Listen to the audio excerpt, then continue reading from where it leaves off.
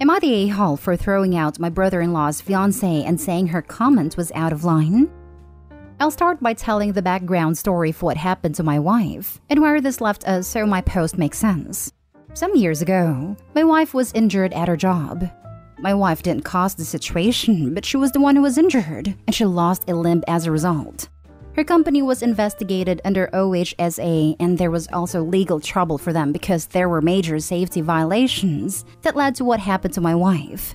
We took the money my wife received in the aftermath to purchase a home, and with the bit that was left over, we invested for our retirement as my wife and I were in our 30s when it happened. We are comfortable having no mortgage, no debt, and having our savings, but we aren't living like we have a bottomless pit.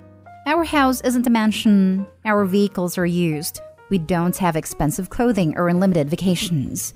Both of us still work part-time because we want to keep our resumes current, as we don't want to rely solely on the money from what happened to my wife because that is our nest egg. And frankly, we both need something to do besides be at home. What happened to my wife was traumatic beyond any words I have.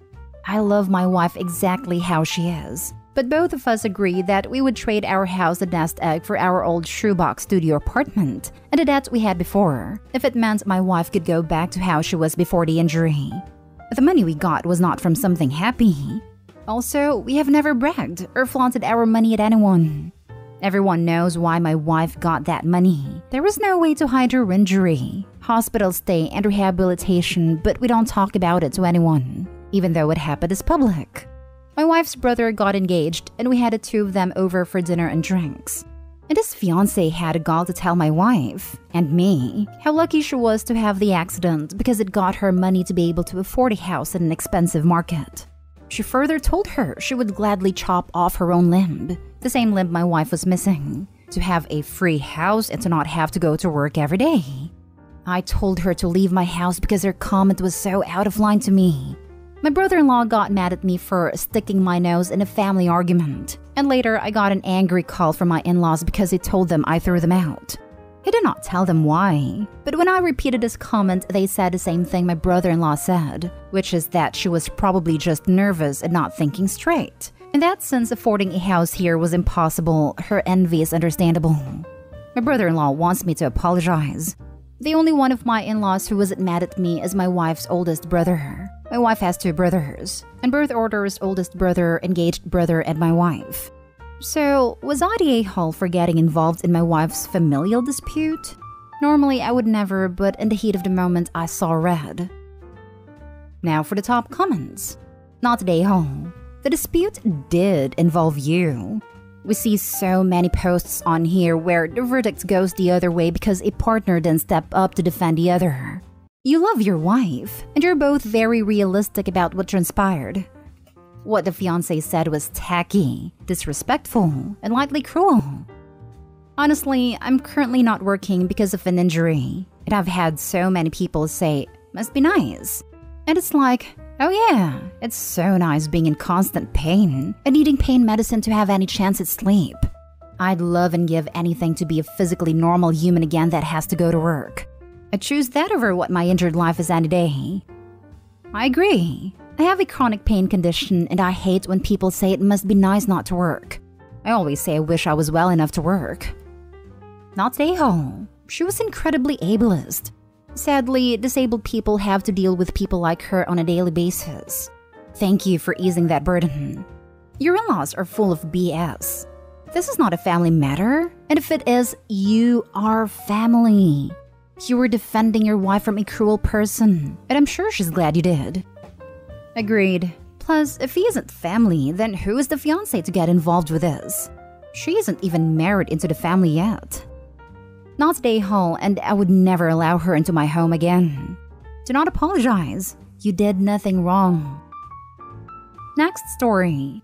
Am I the a-hole for calling my sister a crazy, delusional woman? My wife thinks I should have handled the situation more diplomatically.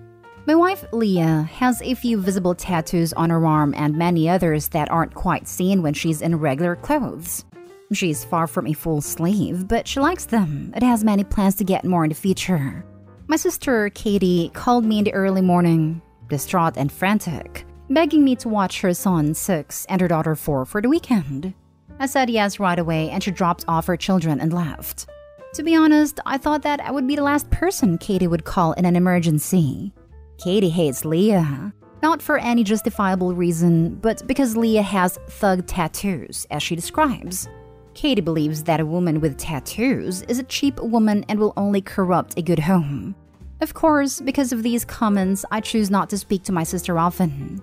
Leah and I took my niece and nephew to the playground, where my nephew fell and scraped his knee a little. As expected, he was in tears for a few minutes, but Leah cheered him up, played with him, and placed a Hello Kitty band-aid on a cut. It was a very small accident. When Katie came to pick them up, the first thing that she noticed was the band-aid covering my nephew's knee. She immediately stormed over to Leah, who was bringing over some tea for Katie, and accused her of deliberately hurting her child. Leah was very confused, and I tried to explain the manner in which my nephew got a band-aid, but Katie wasn't listening. She kept blaming Leah, and only Leah, for not taking better care of her children. Things began to quickly escalate. Leah was trying to get Katie's kids to pack their things so that they could get out of there as fast as possible, but Katie kept threatening to call the police on Leah, accusing her of very serious crimes. At the moment, it didn't look like these were empty threats either. She was fishing in her purse for her phone and Leah and I were confused, but worried. At this point, I was getting fed up and essentially yelled at Katie to stop acting like a crazy, delusional person and leave my house at once. She was upset but left 5 minutes later. Of course, Leah is happy that I did that, but wishes I didn't yell, especially in front of the children.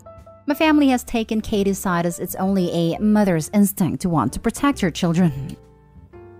Not stay home. Now you know how your whole family stands. What did your nephew need protection from? Gravity? Nah, my wife turned herself invisible and pushed the kid over. He needs a full bodysuit to protect himself from the deadly attacks of my wife.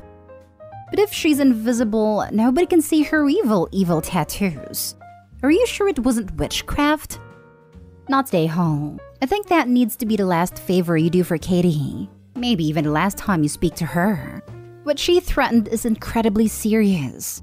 Obviously, there was no fault on your wife's part or yours, but depending on what industry your wife works in, even the slightest rumor of those allegations can be damaging, especially if your other family's backing your sister's false claims. Also, it may be a mother's instinct to protect her children, but it is also a husband/wife's instinct to protect their spouse. So you had just as much of a reason to yell. My guess is that your family is also not a fan of your wife and has no problem with anything that could cause problems for her or your relationship. Yeah, I think I've realized that I can never interact with my niece and nephew again, no matter how big the emergency. Just wait until they are old enough and reach out then. I've seen where people set up email boxes for their kids and write them notes on birthdays, holidays, special occasions. Then they give them to log in when they turn 18. You could do something like that if you want a way to show them when they are older that you always wanted a relationship with them. Not stay home. Tell the rest of your family that they need to get a reality check. Katie was harassing your wife for no justifiable reason. Good on you for defending her. Next story. Am I the a-hole for expecting my sister to reimburse me for my son's suit? I, 38 male, am a father of 2 boys. Andrew, 14 male, and Marshall, 12 male. Yesterday, my parents held an Easter gathering at their house. Me, my parents, and my 4 siblings and their kids were all invited. Marshall told me that he was planning on wearing what he wore to church to my parents' place, a suit and tie. My wife and I reminded Marshall that everyone was going to be dressed more casually, but he said he didn't care. I wasn't too surprised because Marshall has always been kind of a sharp dresser. All of my siblings and their kids were there when we arrived, including my sister, Sarah, 44 female, who I never really got along with. Her twins, both 16 male and daughter, 14 female, were also there. Sarah spoils her kids rotten, and they've always been super bratty because of that. Every family gathering, they've always been pretty rude to their cousins, and they always act super entitled. And surprisingly, Sarah's kids were relentlessly picking on Marshall for choosing to wear a suit, when almost everyone else was dressed more casually. I could tell it really bothered Marshall, but he did his best to not let it get to his head. He did his best to ignore them, and he just hung out with Andrew and his cousins that he gets along with. At around 4:30, we all gathered for dinner outside. Sarah's kids kept picking on all of their cousins the whole time, but especially Marshall because of his choice to wear a suit. Again, he did his best to ignore them, but I still felt really bad. For dessert, my mom made strawberry and chocolate milkshakes for everyone in 2 large blenders that she had. When everyone there was done, there was still about a half blender of chocolate milkshake and a quarter blender of strawberry. Sarah's kids decided it would be funny to dump them on Marshall and ruin his suit, so that's exactly what they did.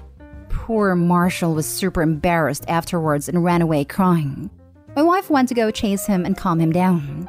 I had enough at that point, so I grabbed Andrew and left. I sent Sarah the dry cleaning bill and told her that I am expecting her to pay it, and that if the dry cleaners can't fix Marshall's suit, then she will have to reimburse me for the suit, along with a dress shirt and tie, as well, because she acted like it was no big deal that her kids decided to bully Marshall for no reason. She then told me that she doesn't think that she should have to reimburse me, and that I'm a terrible father for having my son wear a suit to a casual gathering. I blew up at her, telling her that she has no business in saying how my son should dress, and that she needs to learn how to discipline her bratty teenagers, and that she needs to stop spoiling them. I do feel like that may have been uncalled for.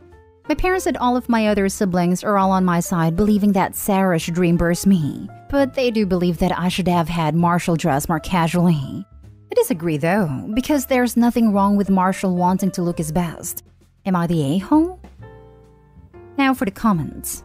Not the a-hole. Marshall wasn't dressed inappropriately. It was a family party on a major holiday, not a hike through the Grand Canyon. His cousins ruined his clothes on purpose. It wasn't an accident. They wanted to embarrass him and mess up his clothes. Their parents absolutely should pay to fix the problem. And if they were decent parents, they would make their kids earn back every cent. Yep, it would be different if the suit got ruined playing outside. That would be Marshall's fault for wearing a suit, but playing like he was in normal clothes. He didn't. He took care of the suit and didn't affect anyone. The cousins deliberately ruined it. If those teenagers were mine, they would be paying for the suit and getting lectures for being bullies. Yeah, these brats did this out of meanness, not because they felt the suit was inappropriate for a casual gathering. Even if he was wearing gym clothes, their behavior would still be completely off the charts and unacceptable. Not stay home. It doesn't matter what Marshall was wearing. Although in an ideal world, she'd take a step back and ask herself if she really wants to insinuate that he was asking for it based on how he was dressed. Her kids deliberately wrecked his clothes. She needs to take responsibility for that. Edit: everyone sucks here except for Marshall. Parents too weak to intervene and just let 16-year-old bullies pick on a 12-year-old that just wanted to look nice. Shaking my head, it must suck to be Marshall and feel abandoned to his tormentors. Your sister sucks and so do her kids. Poor Marshall. Info: did you just look at 2 16-year-old bully your 12-year-old without intervening? I am confused as to how the situation escalated and why it feels like nobody said anything.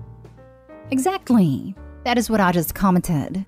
What a toxic failure the OP wife and grandparents are as well. To just allow them to do this. That crap would not fly in my mother's house. At all. Edit: I'm not gonna leave any more comments for now, but thank you all for commenting. I saw a lot of comments saying how I should have directly intervened more and prevented a bullying, which I have failed to do. So my wife and I apologize to Marshall for that. I'm also going to teach both Andrew and Marshall how to defend themselves if something like this happens again. I have also told my parents and all of my other siblings that I will not be attending any more family gatherings if Sarah and her kids are invited. That is, until she pays for the suit and her kids' behavior improves. I'm also probably gonna go no contact with her for a while. Now, for the last story, am I the a-hole for refusing an apology from a kid that used to bully me? I-13 male got bullied from ages 6 to 9 by a kid, now 15. Let's call him Alex. Alex bullied a lot of kids, but he did it to me the most. When I was 7, my sister lost a battle with cancer and passed away. Me and my parents were very sad about it, but Alex decided it was a good reason to torment me even more. He would constantly say that it was my fault my sister passed away and things like that. When I was 9, I got taller, so I wasn't an easy target anymore, and so the bullying stopped. 4 years later, when I was with a friend at a train station, I saw Alex again, and he came up to me saying that he wanted to apologize about what he did to me. I said that I can't forgive someone who bullied me about my sister's death. He then denied the fact that he bullied me about that and asked me why I made it up. My friend said that he shouldn't lie, and that everyone from our old class knows that Alex did that. He then got very mad and shouted at me saying that he didn't do that, and that he was the victim. I then said that he can F off, and that I will never forgive him for what he has done. Alex then ran away, crying of rage and humiliation. Since everyone at a train station was looking at him, Alex's mother scolded me and said that I shouldn't be so harsh, and that Alex can't help it because he has anger issues. I told her that having anger issues isn't an excuse to torment someone about losing their sister.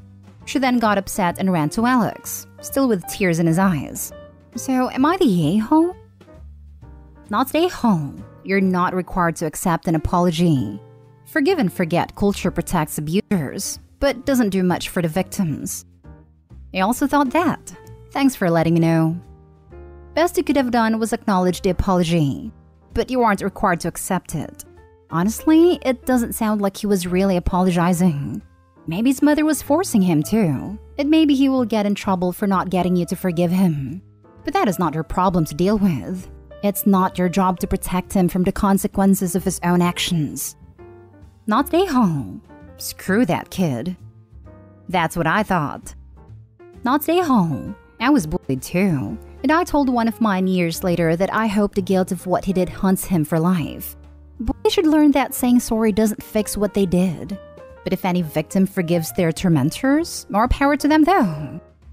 I'm sorry that you've also been bullied. Thanks for letting me know. I hope you're doing better now.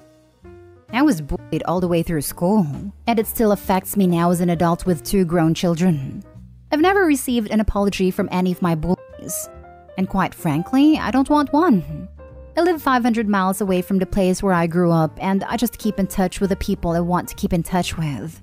One of my bullies passed away a few years ago, and another one passed away last year. I expressed my condolences on Facebook for their families on a memorial page for students who have passed away from my high school. And I was sincere about it because their families were hurting, and I'm not a cold-hearted person. But I didn't shed any tears for them either.